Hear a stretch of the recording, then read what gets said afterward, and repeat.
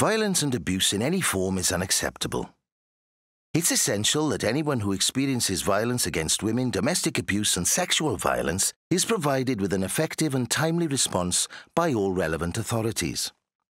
Your leadership is essential in ensuring the culture change that will make this happen. This has the potential to change and save lives. To ensure that this is provided, the Welsh Government are introducing Ask and Act. Ask and Act is a process of targeted inquiry across the public service for violence against women, domestic abuse and sexual violence.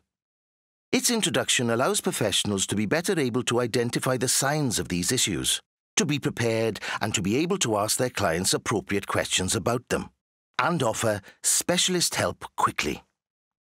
The aim of the process is to increase identification of those experiencing violence against women, domestic abuse and sexual violence, and to offer referrals and interventions for those identified, providing specialist support based on the risk and need of the client. Ask and Act is a vital part of early intervention and an important part of a multi-agency response which can prevent someone being subjected to further abuse. It is by far the most ambitious, practice-changing innovation linked to the Violence Against Women, Domestic Abuse and Sexual Violence Act. Ask and Act has been tested in 2 early adopter sites, the South East Wales Local Authorities and the Abertawe Bro Morgannwg University Health Board. The findings from the early adopter sites has significantly shaped every aspect of the Welsh Government Ask and Act policy. Our aim is that Ask and Act is implemented in every local authority, health board, NHS trust and fire and rescue authority in Wales.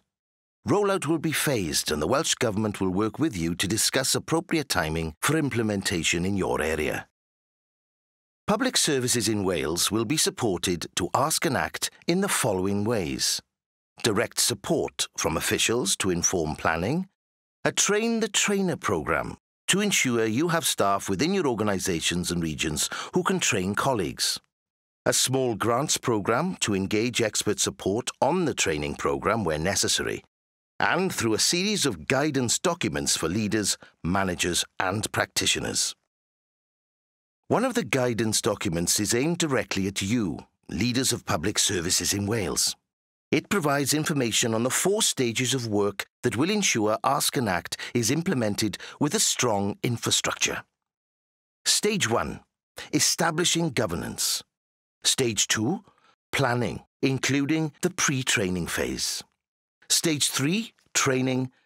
And Stage 4, rollout. This guidance will assist you as you plan how your organisation can implement Ask and Act. Whether you will be taking forward Ask and Act this year or within the next few years, we strongly urge you to consider this guidance for your organisation. The Welsh Government will assist you along the way. Ask and Act is the practice change that will see Welsh Government legislation and strategic direction delivered at the front line. It requires strong leadership and investment, not just of Welsh Government funding, but the time and commitment of public service staff. As we prepare to roll out Ask and Act across Wales, we are beginning a journey that can change the public service approach to those who have experienced violence against women, domestic abuse and sexual violence. Together, we can identify more people in need, offer efficient and effective interventions earlier, and improve the response to these issues.